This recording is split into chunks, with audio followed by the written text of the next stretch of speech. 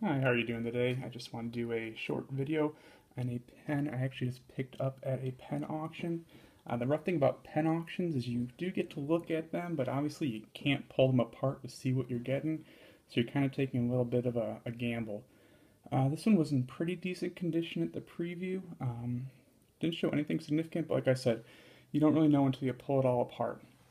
So what I have here today is a Parker Duofold Senior Big Red. I just want to give you a little history on what I believe would be a 1926 Parker Duofold Senior Big Red.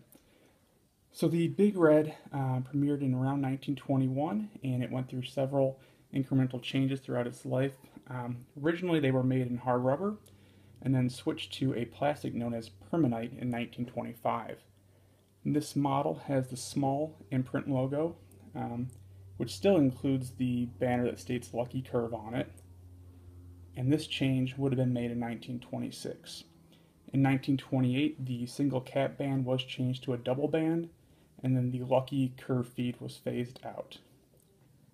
This particular pen does have the Christmas tree feed and a nib that is consistent to about 1925 or 1926. This pen most likely then dates to 1926 with that information.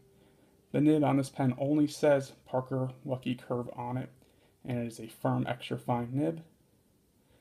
For a pen that's 90 years old, this pen is in amazing condition.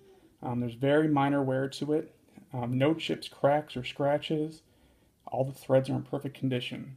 So I just want to go ahead and then show you the pen. So you can see the Big Reds are actually orange.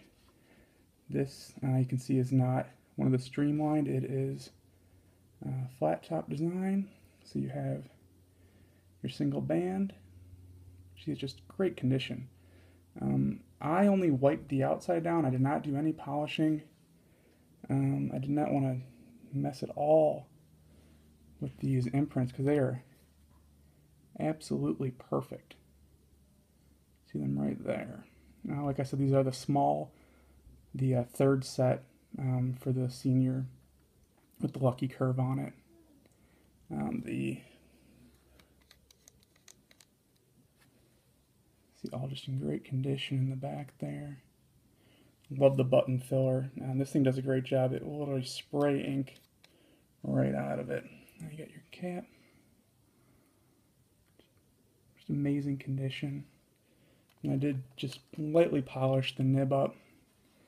Did not need much work. See how great that turned out. Just fantastic. And nib point absolutely perfect. Like I said, it is an extra fine firm.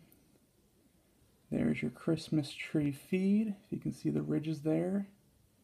And just set perfect. I did not want to knock this out. It's always a gamble with the Christmas tree Lucky feeds. So if they're in good shape and they're aligned right, you're just better off leaving them in when you resack it. That's really all I had to do to this pen was resack it. Do a little bit of wiping it down, and it just turned out fantastic. Just an absolutely beautiful pen. Can't believe it's 90 years old in this condition. The only wear at all on the pen is just minor, and that's where you can tell where a cap has been screwed on, and occasionally the pen probably was posted, but I mean, it's not even going to show up. It's so faint. If I actually did want to polish it, it would probably look like the pen was brand new. Just amazing. Well, thanks for watching. Hope to bring you some more videos in the future, and appreciate you watching. Have a good day.